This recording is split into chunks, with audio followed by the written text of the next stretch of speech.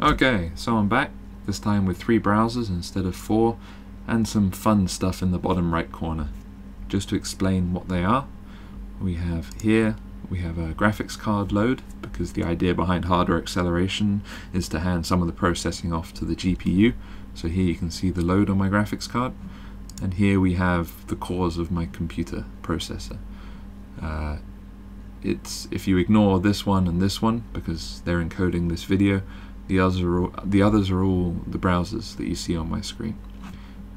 There's no real easy way to show you which ones are being used by which browser, but well, it's just for fun, hey.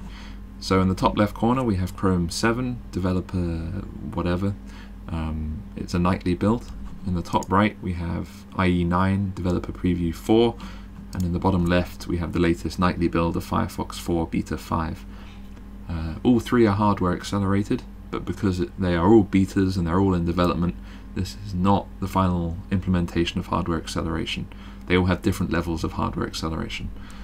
So I'm going to jump straight in, because the biggest changes with Chrome, as we wrote about on Download Squad the other day, Chrome now has proper hardware acceleration. And as you can see, instead of 1 or 2 frames a second, it's now holding a steady 40. Now in IE 9, it too is around 40. Chrome is actually a little bit faster, although they're very close. And Firefox 4 is now about 20 or 30% slower than the other browsers. Now again, that's probably just because IE 9 has a fairly finalized implementation of hardware acceleration, and having spoken to the guys at Firefox, I don't think hardware acceleration is their prime concern, but it may get faster towards the final release of 4.0. And as we know with Chrome, speed is everything, right? So it's unsurprising to see it at the top. But what I did notice is that all 3 browsers actually have different resource usage. So even though Chrome is the fastest, it also uses by far the most resources out of these 3 browsers.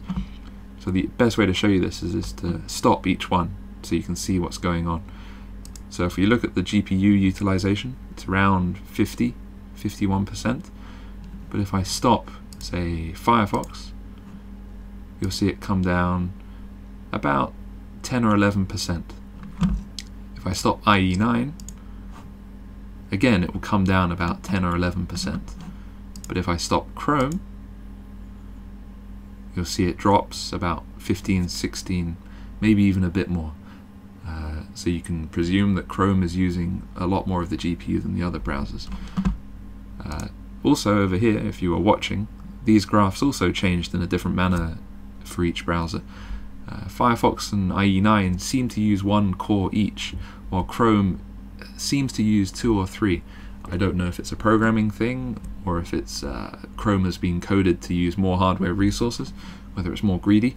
And let me show you this. Now the graphs are all flattened out. If you ignore this one and this one, by the way. So let's bring Chrome in, and you'll instantly see 2 or 3 of these graphs shoot up. So 1, 2, 3.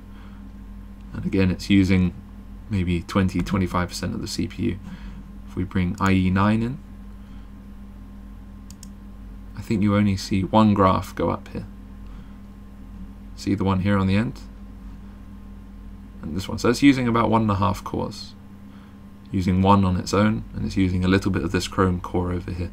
But Chrome is still using 2.5, and IE is using 1.5. Let's bring Firefox in now.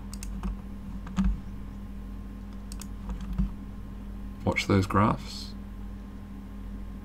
So it's used a bit of the IE 9 core, and it's used a bit of its own. So Firefox seems to be using even less than IE 9, which would explain the lower frame per second speed. So, I mean, it's very hard to draw any conclusions. I think that the browsers are just faster depending on how much resources they use, which is fairly intuitive, really. So whether Chrome will keep its hardware-intensive build when it's released, who knows? Whether Firefox will be tuned to steal more of your CPU time and GPU time, who knows? But that's the current state of play for browsers and HTML5 hardware acceleration, and I hope it was interesting.